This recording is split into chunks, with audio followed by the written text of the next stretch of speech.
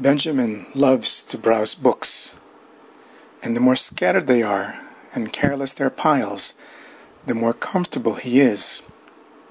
Even in high tide and amidst the crash of surf, he finds reading to be a form of meditation. Catherine loves calmer waters instead. In the afternoon, for instance, when the wind settles and the rush of day gives way to reading, and the sun rakes a softer angle across the pages. Turn left, follow the bend. The sea currents carve a path. Those who see the way of nature shall find it, even though it is no ordinary path, and it leads only where you are meant to go.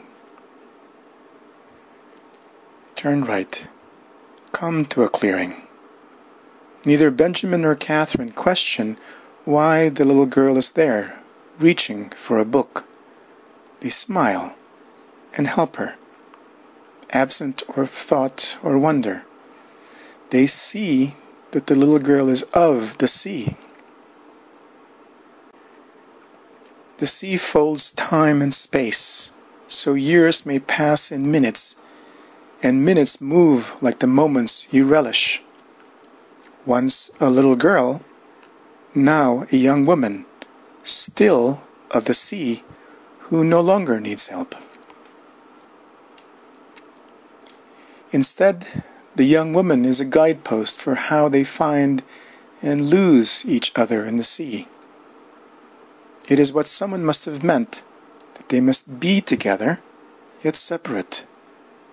There is a current that prompts them. There is a wave that washes over them.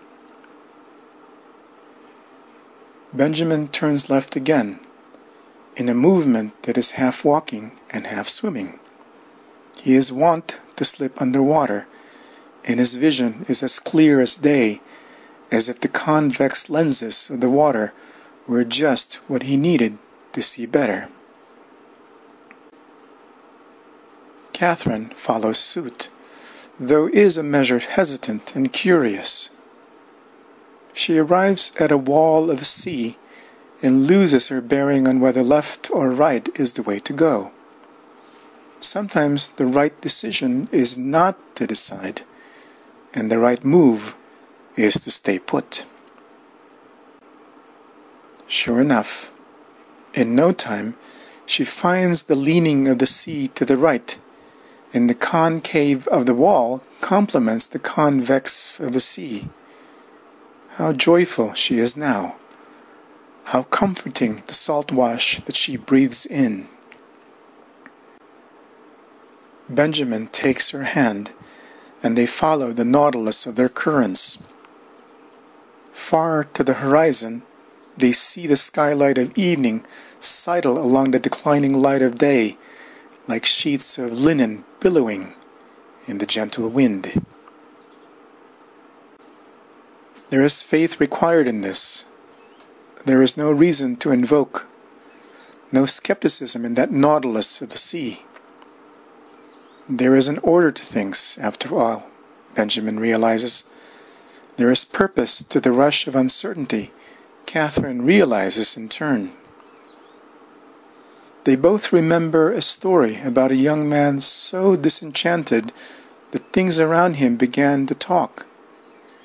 It startled him at first, but he came to understand that truths require palettes of courage and brushstrokes of belief. For what purpose and to what end? For nothing and to be swept down and spun repeatedly. For anything that they can become. The colors of the sea dissipate, the temperatures turn cold. That sinking feeling in the stomach more pronounced than ever.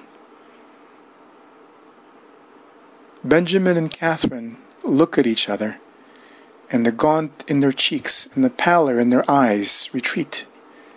They smile, they sigh, they chuckle like children who now see that the frightful things are just a story.